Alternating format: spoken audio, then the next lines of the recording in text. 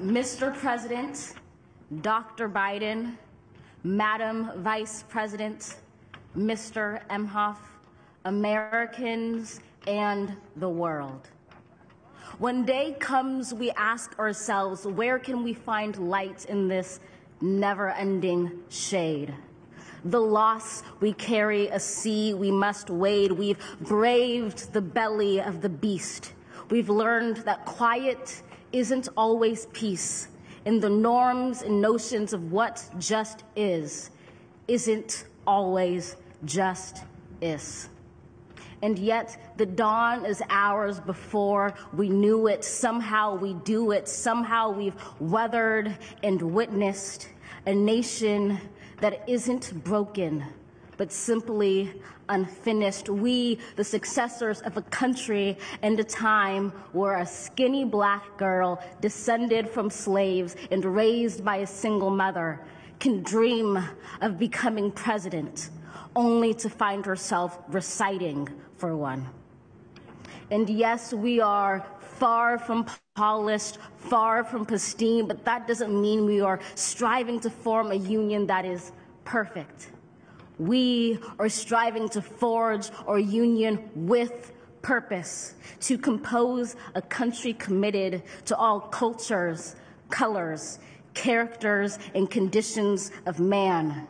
And so we lift our gaze not to what stands between us, but what stands before us. We close the divide because we know to put our future first. We must first put our differences aside. We lay down our arms so we can reach out our arms to one another. We seek harm to none and harmony for all. Let the globe, if nothing else, say this is true.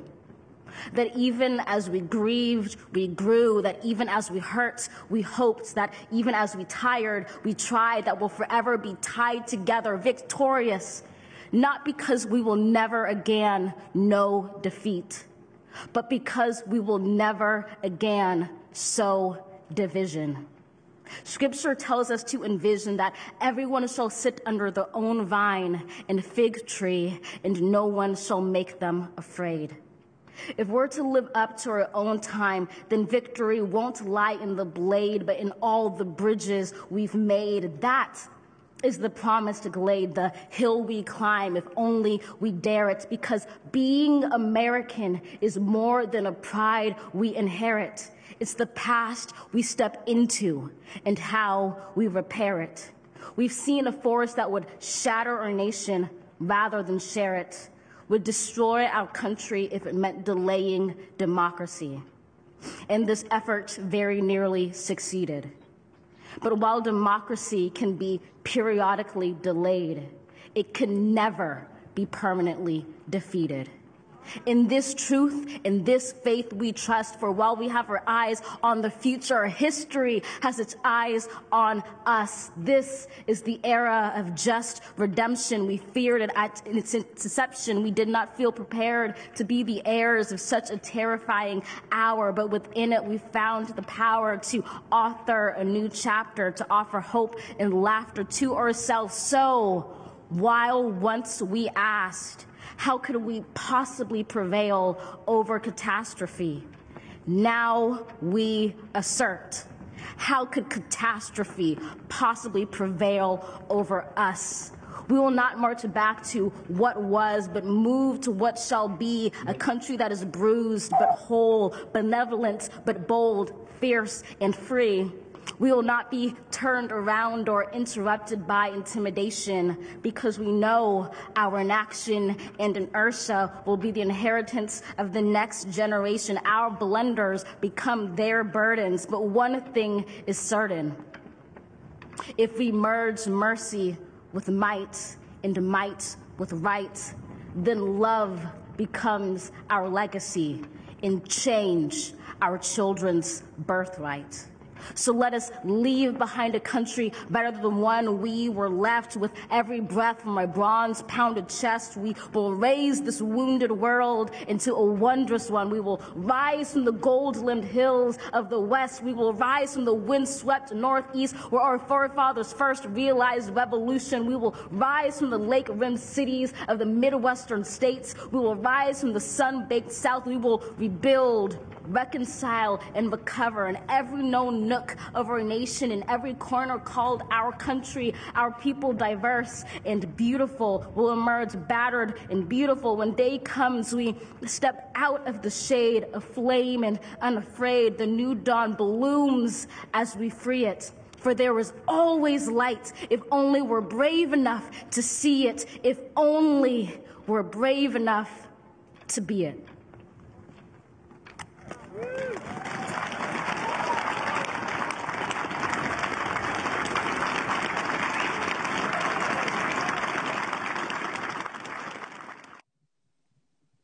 If only we're brave enough to see it. I believe we are brave enough to see it. And that's why we're here today.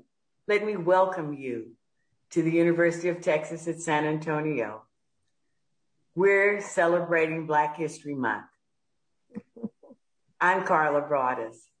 Let me first make sure that we all realize how we even began celebrating Black History Month. Black History Month was the brainchild of Dr. Carter G. Woodson.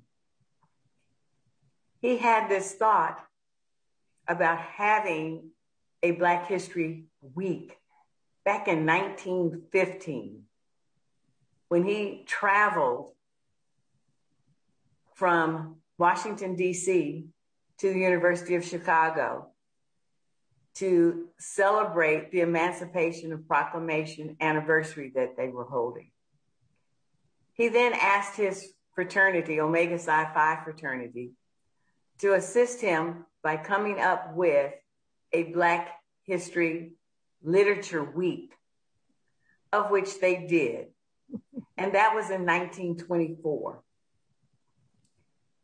Many people think that Dr. Woodson came up with February as the month because it was the month that Abraham Lincoln and Dr. Frederick Douglass were born. It was their birth months.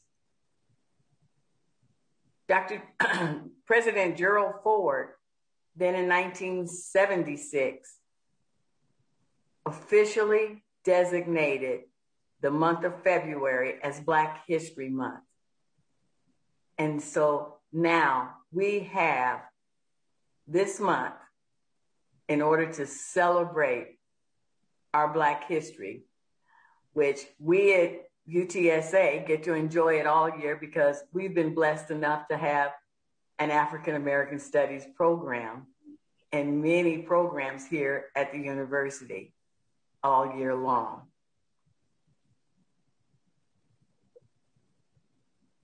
Let me stand in for Dr. Alejandra Elenes.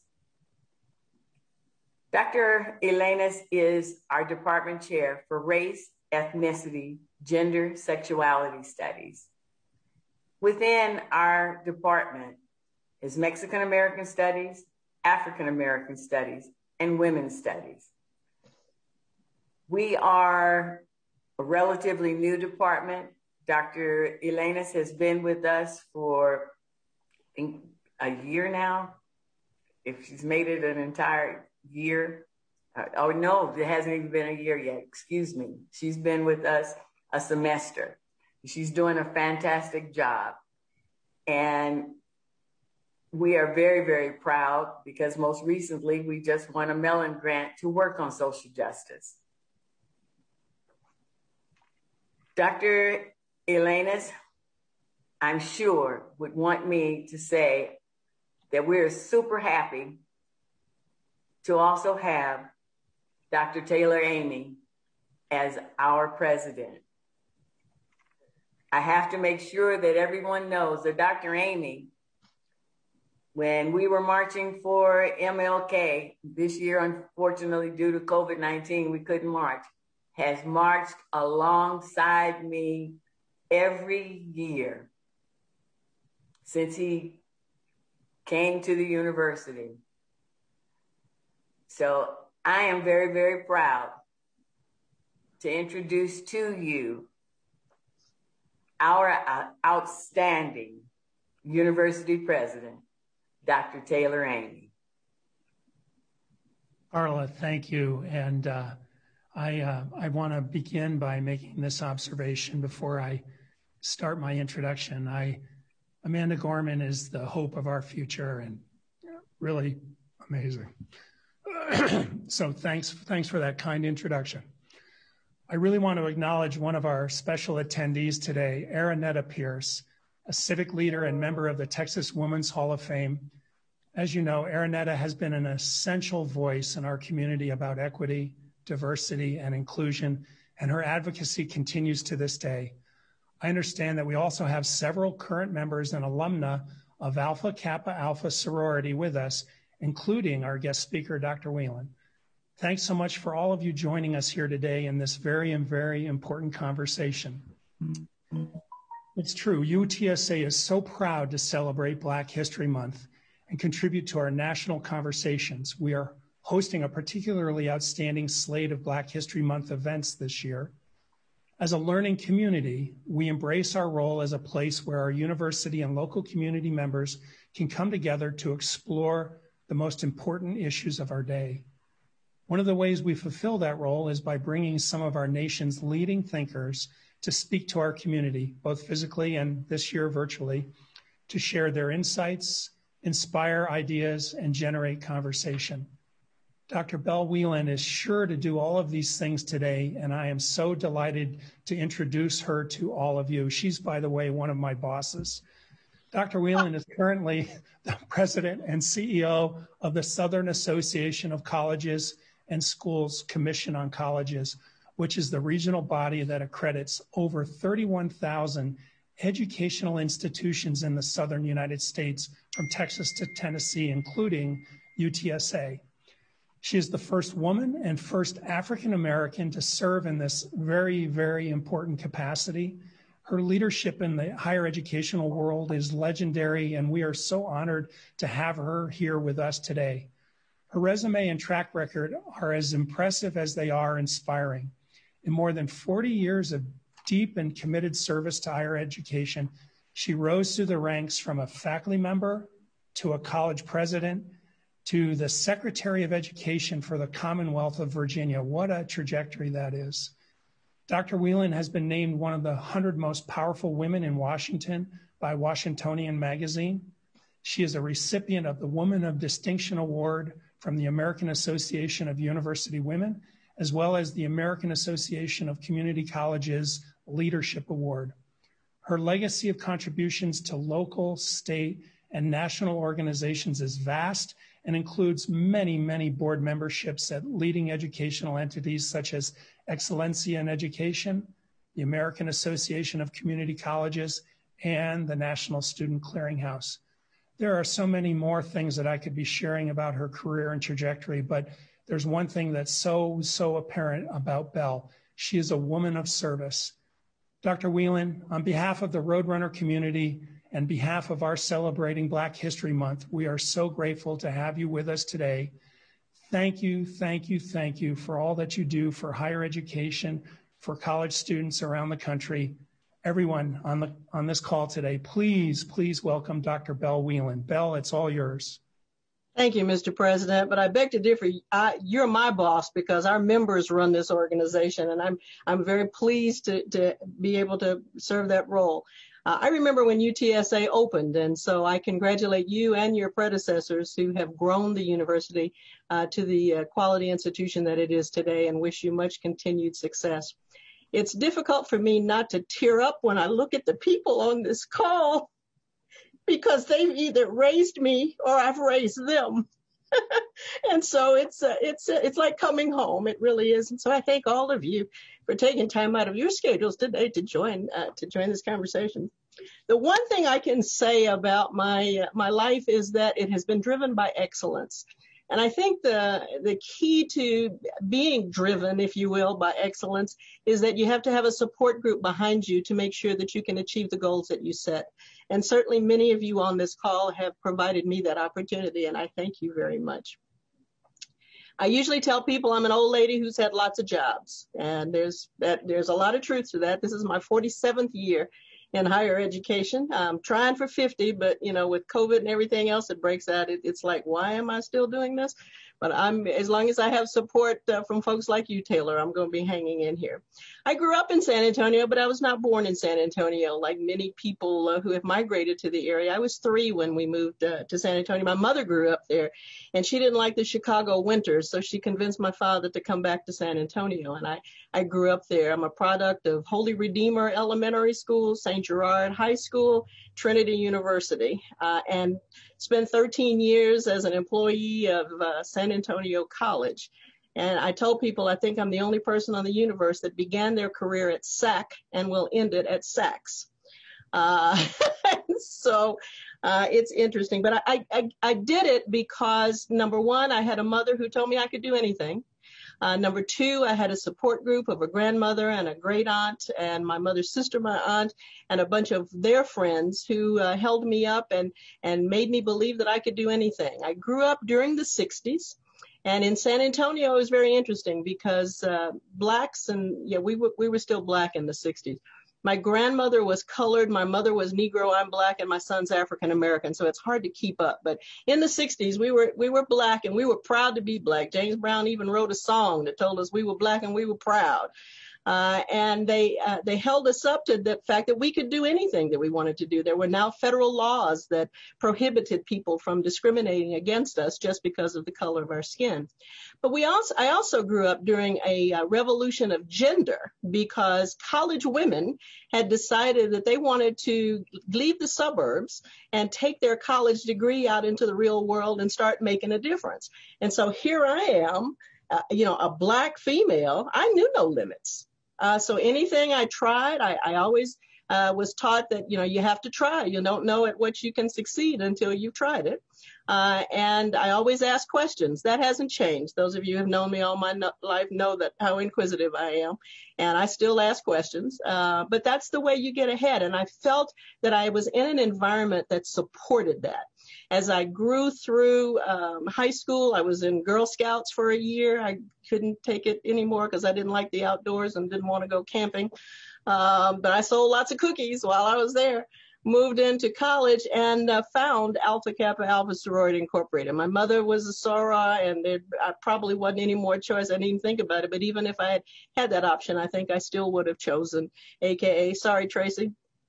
But it has always been the group of women. Being an only child, I had no sisters or brothers. So it was always that group where I could find somebody on whom I could depend to help me get through various situations.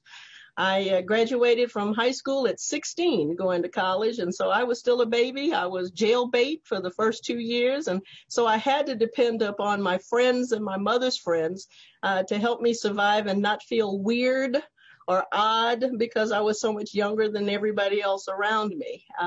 And got to college at 16. It was just wonderful until I found out that nobody was going to date me, but until I turned 18 because they didn't want to get in trouble with my mom. And even after that, it was sketchy at best.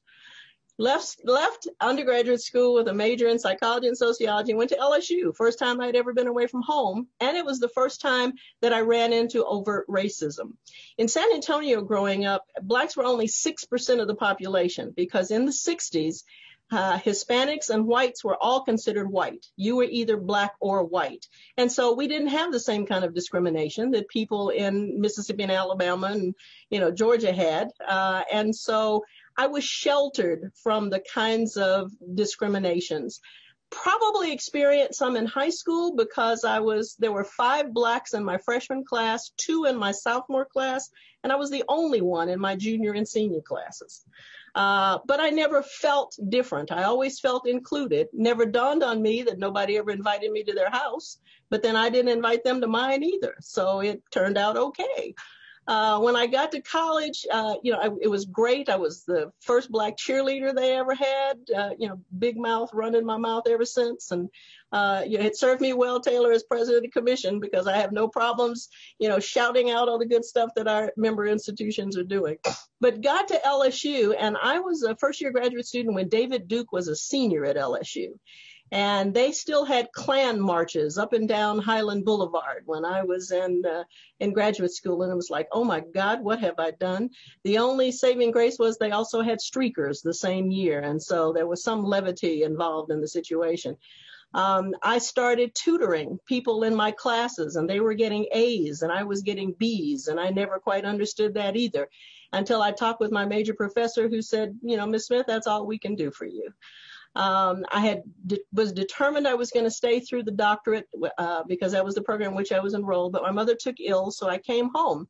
Didn't know as much about psychology then and what jobs you could get if you weren't majoring in clinical psychology, but I knew I could teach. And we had two community colleges at that time, St. Philip's College and San Antonio College.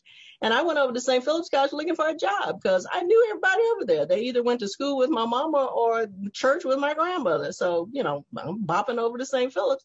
Except at the time they had a chairwoman of the psych department who said, I have one Black woman working for me. I don't need another one. Go try SAC. So I went to SAC. They didn't have one. They hired me on the spot. Didn't bother me. I'd had rejection before. We can go and turn this lemon into lemonade. And I was there for 13 years. Best experience of my life. I do remember my job interview, though, with the dean, who said, I see that you went to Trinity for undergraduate school. Why didn't you go back there looking for employment? And I wanted to say, because I didn't have a doctorate and they were only hiring people with doctorates. But I told him that I had friends who had gone to SAC, and I knew that they went because they wanted an education. They didn't go because of the band or the football team or because they were a legacy, but because they wanted to make a better life for themselves. And that's where I felt I could do the best good. And so I began teaching psychology and stayed there 10 years. A couple of folks on this call were in my class and survived, turned out okay. During that time, got married, adopted a baby. Reggie is fine, by the way, for those of you who know me. He's now 36, living in Northern Virginia, but still my baby. But when he was 10 months old, his father decided he didn't want to be married anymore. So I said, bye. I was fine before I met you. I'm going to be fine when you're gone, because I knew I had a support system that was not going to let me fall. And again, many of those folks are here on this call today. I managed to go from being a faculty member into administration, as the president said, on to 2 college presidencies and the Secretary of Education. I've been in this job 16 years. But I did it all because people believed in me. And in my life, many of those people were women. One of the things that I do is I find these little nuggets that I hold on to. And so when I get depressed or overworked, or one of Taylor's colleagues will call me with some garbage that I have to deal with and keep a smile on my face. So I pick these things up. One of them is a sign that I have here in the office that says, leadership isn't all glory. And I remind people, you aspire to be in charge, but let me tell you what comes along with being in charge. It is not all glory every day. You can't get caught up in the accoutrements that go along with it. But one thing that I will remember vividly was in 1995, Essence magazine celebrated its 25th anniversary. And Susan Taylor was the executive director or a publisher of the magazine, and her husband, Kefra Burns, wrote a prose that for me described my life and all the stuff that I had to which to aspire, and all of the role models that I had. And I've got to share it with you today because it moves me every time. I have to admit I put a little attitude in it, so it's okay, but you know me so. So this is talking about the magazine at 25. Girl, look at me, not even 1 month old and calling for a revolution. Truth be told, I was a revolution. I'm 25 now, a woman of my time, a product of my own generation. I know who I am. I was conceived in the struggle with Black power, and the women's liberation movement made it in the hotbed of social unrest. When I was born in the dawn of the new decade, I cried, Black is beautiful, sisterhood is powerful. I had emerged full grown, the real Aphrodite, and had a 9-inch afro to prove it. Fact is, I was fine, and for the first time, I knew it. knew that I was stunning in all my licorice black, cocoa brown, and caramel and cafe au lait skin tones. I turned 400 years of pain into pride, as for the first time I was loving the soft contours of my African nose and my full, luscious lips and the ample round behind that black men call my onion because it brings tears to their eyes. Said I had more English in the small of my back than Webster had in the dictionary. But never mind English. Habari gani, sister. Habari gani, brother. In the 70s, we had decided to speak Swahili, and you were going to liberate some of this good loving in the name of the revolution. But then when I turned to wage the struggle on the gender front, the revolutionary fire and rhetoric just went right out of you. It's right out here in the book, my diary for the last 25 years. Oh, I know you loved me. How could you help yourself when I was too beautiful to be ignored, too determined to be denied, much too outspoken to be seen and not heard, and otherwise just too marvelous for words? Back then, they called me Fannie Lou Hammer, Angela Davis, and Shirley Chisholm. That was me who marched into Atlantic City and told the Democratic Convention I was sick and tired of being sick and tired. I had a history of tired in my bones, not the kind that makes you want to sit down, but makes you want to get up. I was the voice of the Black Revolution. I was the first real Black candidate for president, too. They call me a nervy so-and-so, a troublemaker, a subversive. But since I was elected to the Senate in 92, they call me Senator Mosley Braun. I've been called a lot of things lately: Congresswoman, Surgeon General, Secretary of Energy, Mayor, and more. At 25, I'm a Renaissance woman, already a legend in my pride. Forgive me if I boast a bit, but I'm an Emmy-winning, Oscar-copping, Grammy-grabbing, Pulitzer Prize poet, Nobel laureate, beloved. My word, yes, I'm bookish, on everybody's bestseller list. Seems like all my best conjure comes out in words that cast spells like the songs of Solomon, like jazz, words that possess the secret of joy. I know you know me. I was that sass-mouthed color girl on Broadway who couldn't just sing a nice Somewhere Over the Rainbow song. I spoke for the tree and the rock and the river when morning dawned and a rallying pulse kept hope alive in America. My byline alone would fill a volume or two. I'm Toni Morrison, I'm Maya Angelou and Rita Dove, I'm Terry McMillan and Alice Walken, Gwendolyn Brooks. Look me up sometimes, I'm in the book. I've gone from Motown to Tinseltown, but I've never forgotten where I came from. I went from lead singer supreme to Hollywood's first leading lady in a big screen Black love story with Billy Dee. But I haven't forgotten that back before my time, Lady Day could only play a maid in the movies. I've given my own talent a 2 thumbs up because 25 years of raves right here say Sister Acts and Claudine and Sounder, Malcolm X and The Color Purple. You saw my name when the credits rolled. I'm Diane Carroll and Diana Ross and Cecily Tyson and Whoopi Goldberg. I'm Halle Berry and Angela Bassett. I'm a Hollywood mogul and an entertainment empire. I'm Suzanne DePaz. I'm Oprah Winfrey. I've had to orchestrate my own fanfare for 25 years, so forgive me if I toot my own horn for another chorus or two. But from R&B to pop, from rap to rock, everything I touch turns gold. I've battled my way into the opera houses. I sing jazz, I am jazz, and my song is simply unforgettable. You know me. But just for the record, I'm Sarah Vaughan and Nancy Wilson, Natalie Cole and Aretha Franklin, Whitney Houston and Janet Jackson. I'm Kathleen Battle, Leontine Price and Jesse Norman. And both, oh, by the way, I run the company now too. So you didn't catch my name? I'm Sylvia Rhone. Olympic in strive and epic in my progress, I've triumphed in every field of endeavor. I'm the fastest woman in the world, the president of a Fortune 500 company, and a space shuttle astronaut. I'm Florence Griffith Joyner, Ann Fudge, and Dr. J. Mae Jemison. Like an Afro-American Express card, I'm everywhere you want to be. I've stole the runways of Paris and redefined fine as a voluptuous, full-figure woman. I'm a fashion statement. Here's my book and my look. 25 years ago, my do was all picks and froze and afro puffs, but today you might see me straightened, braided, ball weaved, wig, twisted, dyed, or locked in a dreadful head full, all woolly woven around my strong brown shoulders. Just so there's no mistaking my identity, I am free, Black, and 25, independent of mind and centered in the spirit. I know who I am. I'm only telling you because I think you should know who you're dealing with. But mine is an open book, a public diary. I didn't write it to read to you. I love you. Say, brother, look here, you've even got your own page to tell me what's in your heart. I tell you what's in mine. Over the last 25 years, I've soared and stumbled, but always forward. I'm only 25, but I've been around. I've been there. For you, my sister, and for you, my brother, all along. You know me. I'm Essence. When you have those kinds of role models and you have people with whom you live every day who know the pain and the struggle that others have gone through, and they either protect you from having to go through it, or they help you learn skills to deal with it, there's no way that you can't achieve the excellence for which you strived all of your life. And that is indeed the blessings that I have had all of my life. I have been in situations, I was president of a community college in Lynchburg, Virginia. My friends still tease me about being at a place called Lynchburg with visions of Black people hanging from trees everywhere, I'm sure. And at the time, Jerry Falwell Sr. was president of the college.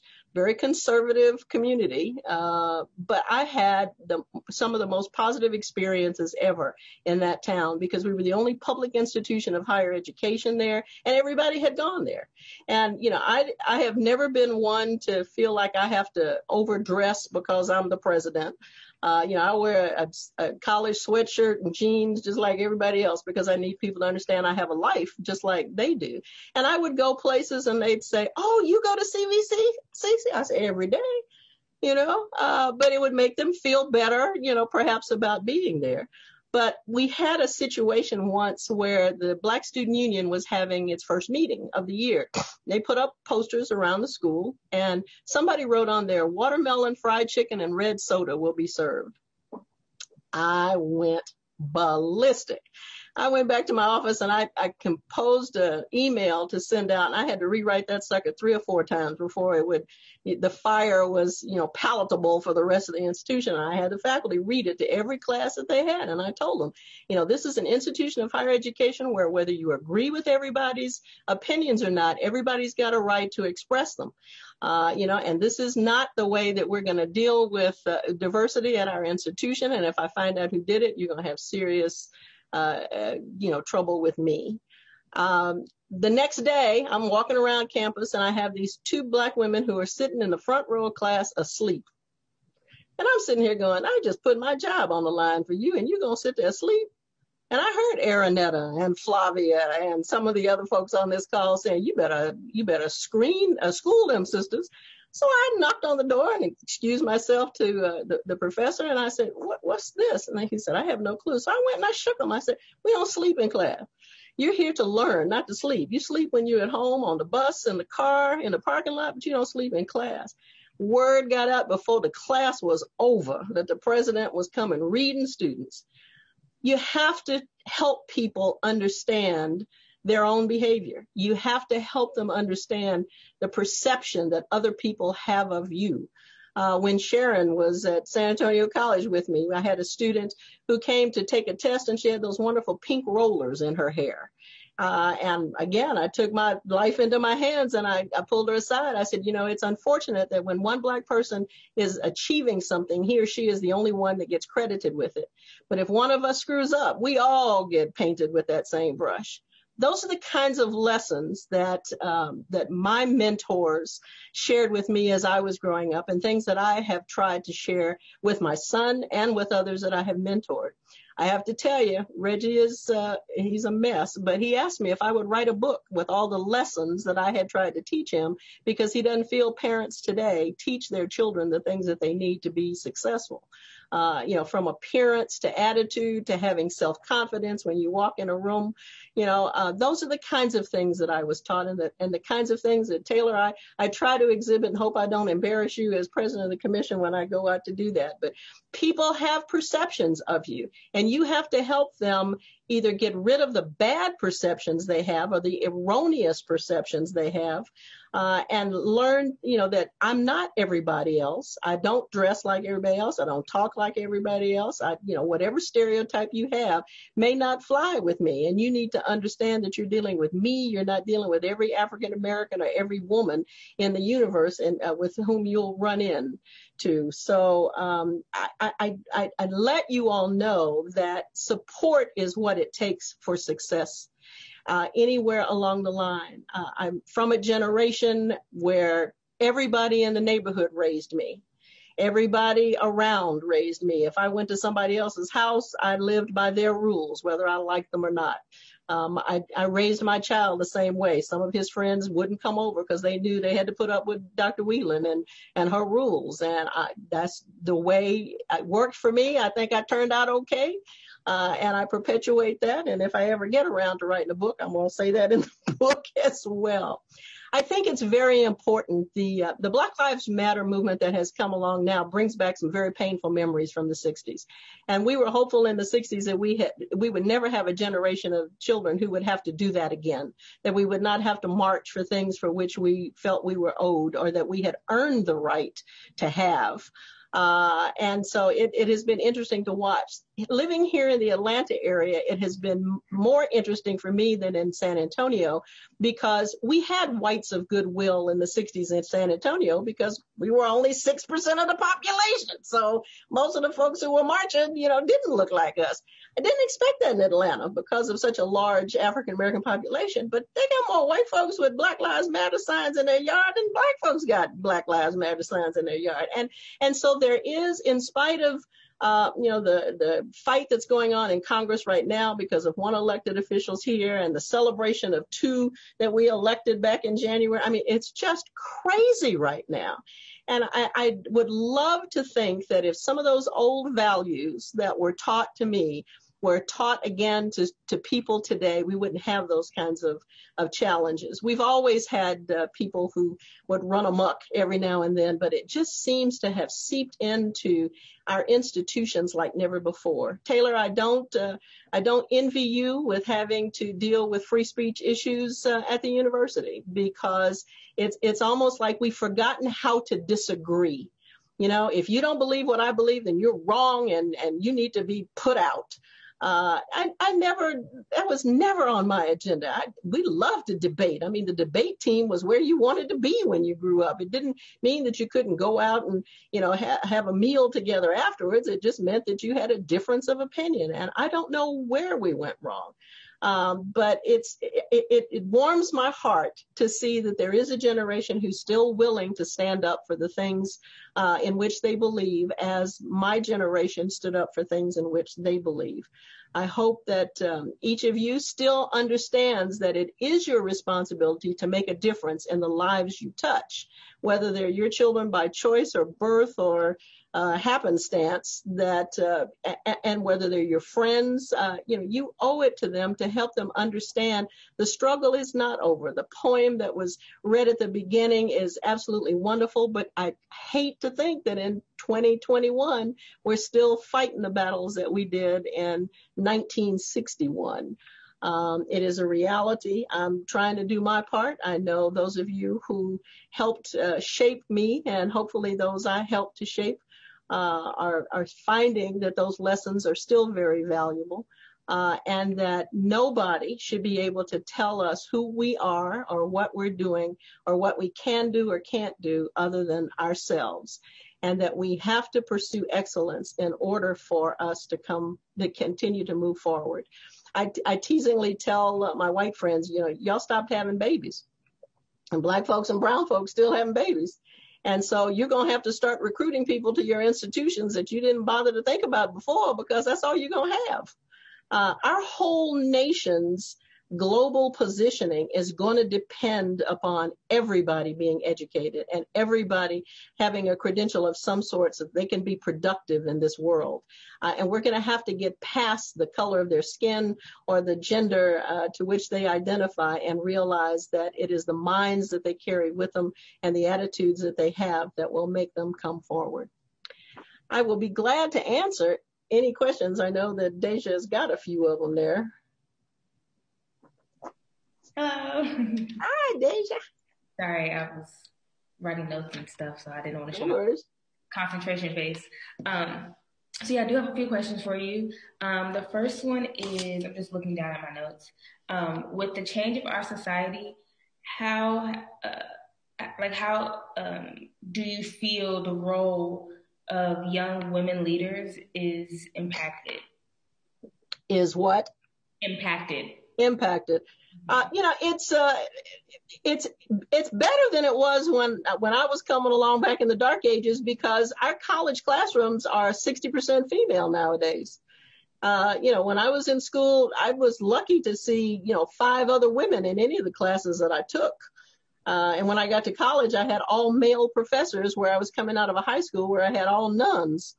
So it was very, very interesting. But I think there is there are many more role models out there today. I was 30 years old before I ever met a Black female with a doctorate. Your generation doesn't have to deal with that. You have female presidents, vice presidents, deans, directors who are there, into whose office you can go and say, help me here. This is not necessarily an academic issue, but it's one that's impacting my career. I didn't have that. Being the only Black in my senior class in high school, they didn't even counsel me to go to college. They just figured, well, she's a little colored girl. She ain't going nowhere. I ain't going to worry about her. And now there are only 2 of us out of my graduating class that went to college, and I was one of them. So I think that the support that I had, while it was more condensed, you can find it anywhere. And so I think that's a major difference. You've got the Vice President of the United States as a female, for heaven's sakes. You've got role models that are at the top of the echelon. And so there's really no excuse. But it helps if those people are closer to you. You can aspire from afar, but if you don't have those people right there in front of you, it makes all the difference in the world, because you feel like you're dreaming otherwise, where people around you help you know that it's possible. Wow. Yeah. I agree with that, actually. Wow, 30 before you ever had a doctor, you met a female doctor. That's crazy to think of. I've met some in elementary school. I understand, but it was my generation that had to open those doors for you to be able to have that. And it was because of the generation behind me that pushed me to be able to, do it. So every generation has a responsibility to keep that going. Yes, ma'am. I agree. If you had to determine which roadblock you had to maneuver in your professional life that influenced your path towards being an African-American woman leader, what would that roadblock be? I have been blessed enough to have interviewed for every job for which I've applied, and been offered all but one of them. And so I can't honestly tell you I've had roadblocks, other than when I first started and the woman at St. Philip's told me she didn't need another Black woman teaching for her. I really have not had any roadblocks. I have made sure that I prepared myself before I moved forward. I had either the academic credentials or the experience to be able to move forward. That way I knew they couldn't close any doors in my face, because there were federal laws that said they couldn't. Wow. So, yeah. You are considered one of the top 100 women leaders in our society. On whose list? Well, you're considered. I'm the messenger. Yeah, the 99. I want to meet them. So, speaking of those 99, what attributes do you think you and those 99 women have in common? I don't know them, obviously, but I think that probably a very strong sense of self, and that feeling that I can do this strong self-concept. They've got to have a support system, whether it's one made up of all women or all men or a combination of both. But somebody who believes in them and who's willing to give them an opportunity.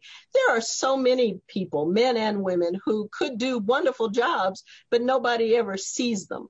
The other thing is, I think that they're assertive enough that they let people know what their goals are. Nobody's a mind reader. And so we don't know that you want to be, the next dean of the department or director of the department or college president or whatever. You have to tell people what your goals are. Every time I had an administrative job, because I had got my doctorate in community college leadership and they had convinced me I could be a president one day, I would tell my supervisors, I want to be a president. And so I need you to help me have some experiences that I wouldn't ordinarily get just by being a director of developmental ed or, a dean of student services.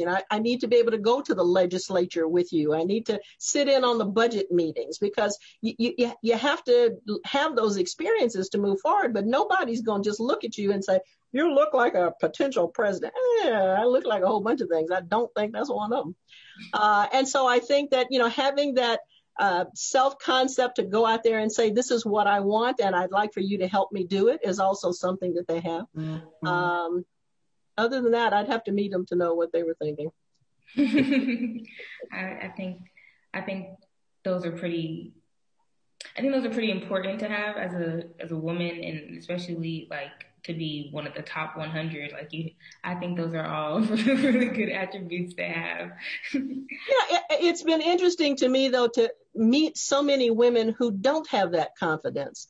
Mm-hmm. I've been able to ask questions ever since I was a little girl, going up, and I've had women say, "You can do that, Belle. Go try that." Those of the Flavias and Aranettas on there who know me, they know me by Belle Louise, because Louise is my middle name. And I was always Belle Louise growing up. And so, Belle Louise, you can do that. Belle Louise, why don't you try to do this? Belle Louise, why don't you do this? And so okay. And I get out there and try it. I didn't fear much of anything other than my mother. And there's so many women who don't have that sense of self-concept.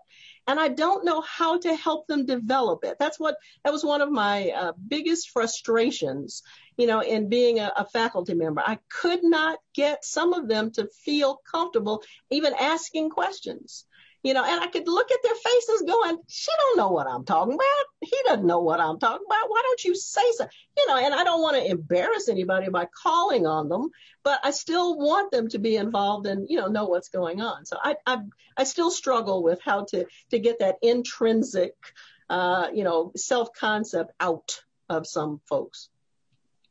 Well, whenever you figure out how, let me know too. Just do it. Nike says just do it. The worst that can happen is you'll make a mistake. Oh, well, you try again.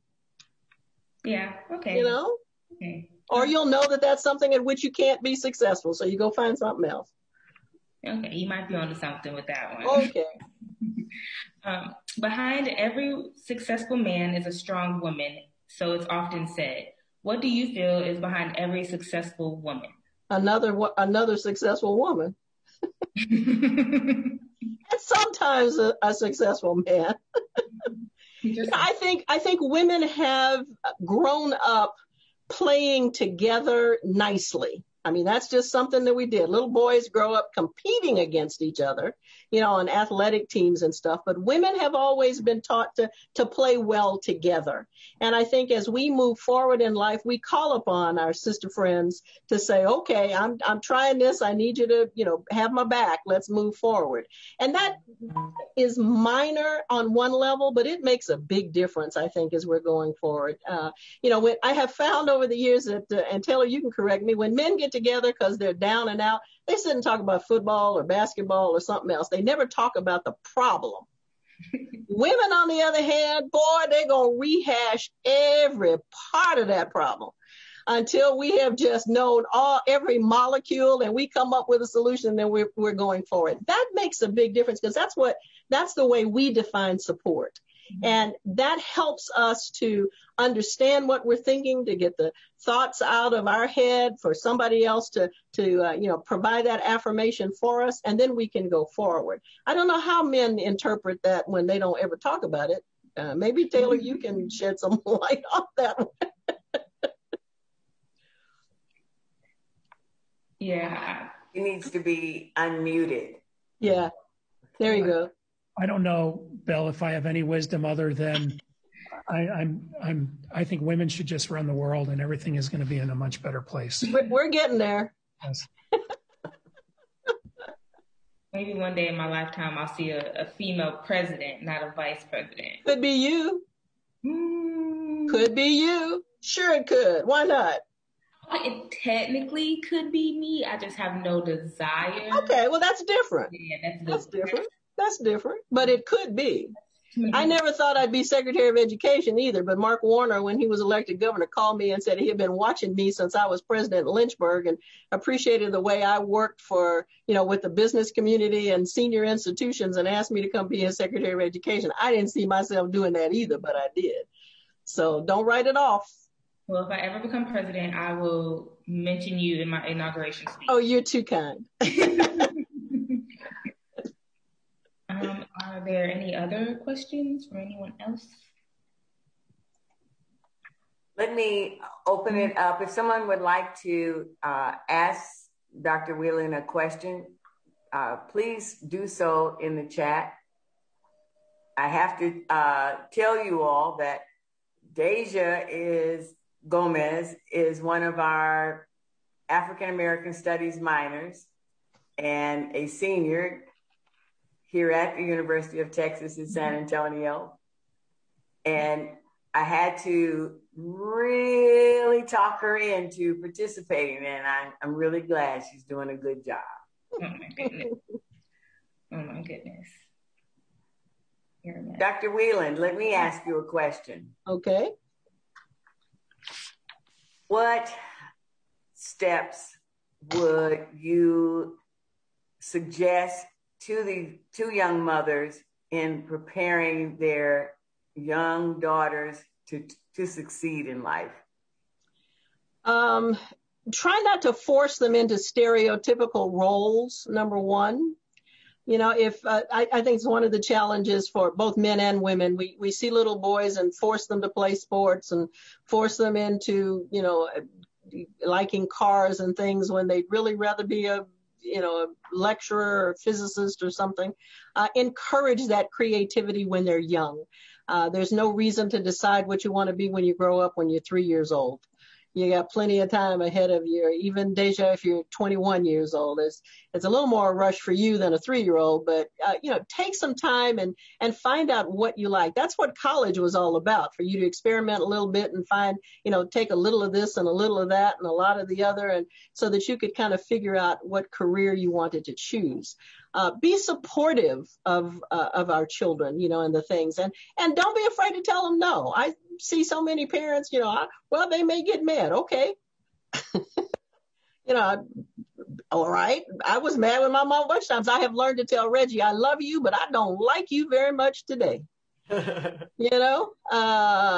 there is a difference in liking, the behavior that your child is experiencing or expressing and loving them for who they are. And I think too often parents, feel like it's a popularity contest. Hey, but it's not a popularity contest. I'm still the mother. And you don't have to like me, but you have to do what I say. Or there's the door. Go for it. I did pack Reggie's clothes up once and put him out when he did something I didn't like. He was petrified. I said, I told you ahead of time. It's my house, my rules. So now I can't get him to leave, Hey, well, I'm told that Dr. Amy has a question. Dr. Amy? Hey, Belle, higher ed has done a pretty good job of providing a mentoring environment. Many of our higher ed associations sponsor our young academics and women and folks of color to go off and get mentored. Is there any chance that if Deja wanted to be mentored, that SAC COC does mentoring? Do you have that opportunity? I know you're so busy with 31,000 institutions. I actually only have 781 member institutions, Taylor. Thank you very much. I would be honored. I have more mentees than Carter has liver pills, for those of you old enough to remember Carter's liver pills. And I feel like that's my job, and I always have. The women who were successful before me reach back and pull me forward, and I feel like it's my job to reach back and pull others. So you've got my email address. That's the easiest way to catch up with me. By all means, send me, Flavia. Thank you, Flavia. Little Belle Louise. I'm going to get you for that one. There's a question here in this box that asks about possible leadership opportunities that this generation might take that would add value to the next. Any opportunity that you have to step out and show your skills is a good one.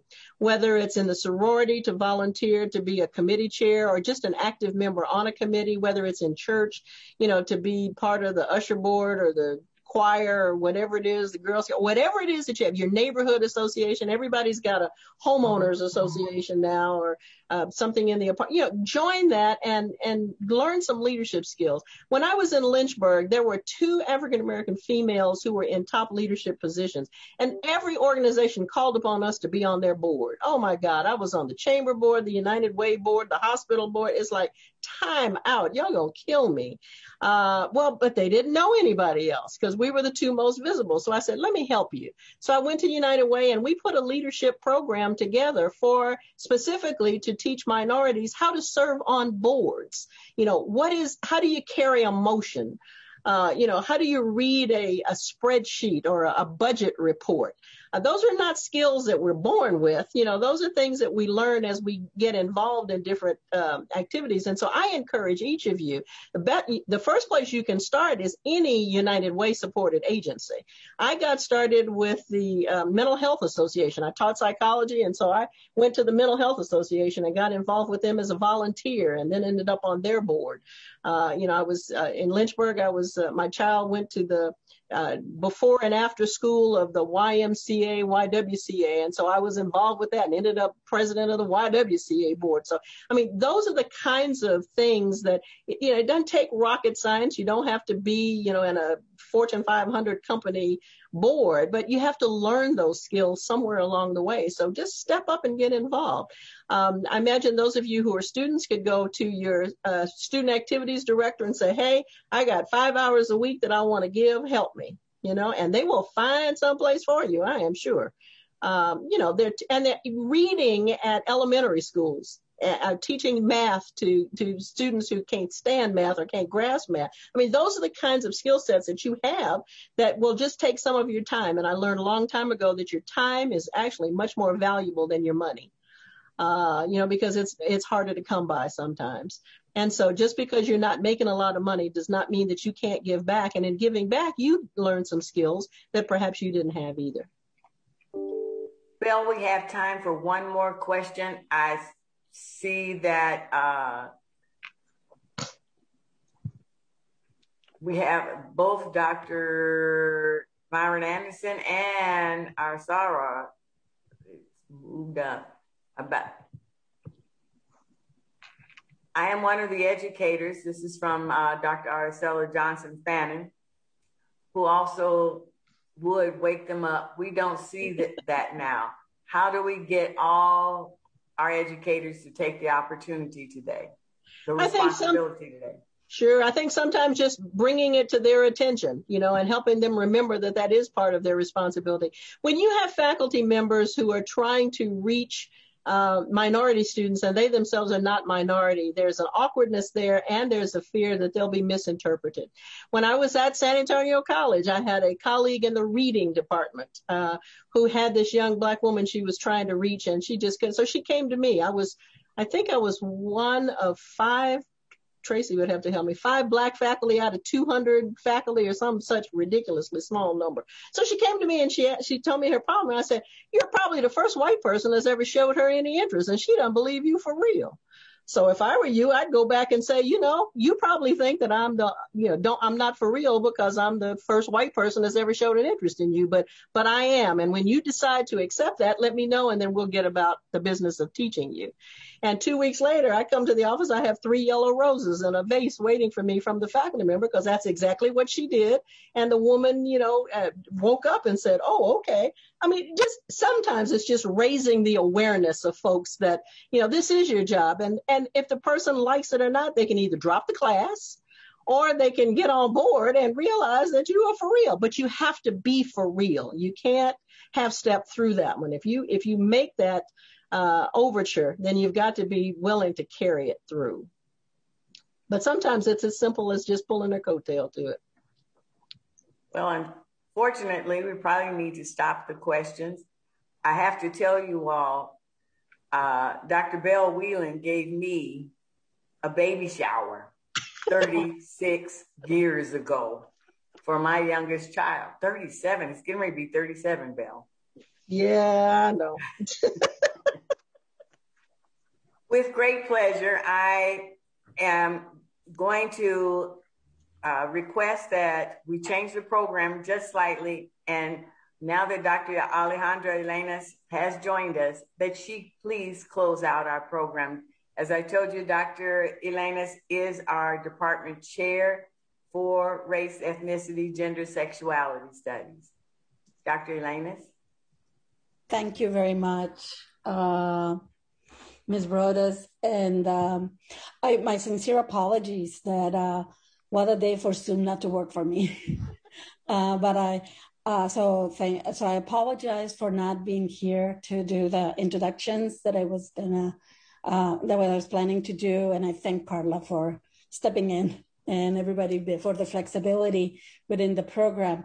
So, and especially I want to extend my thanks to Dr. Wheelan, because your words have been so inspirational. I was just thinking right now as you're answering the questions, your warmth and your welcoming and your generosity comes very clear.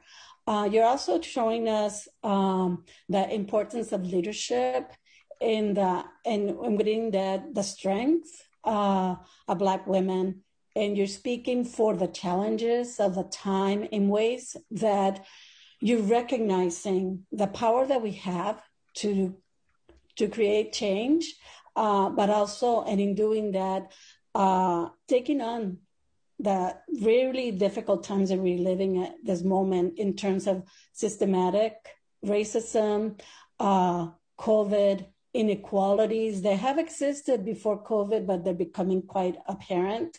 But at the same time, all that with a sense of humor that gives us so much power. So I'm very, very inspired by your words, and learning a lot about how we can maintain the work that has been done.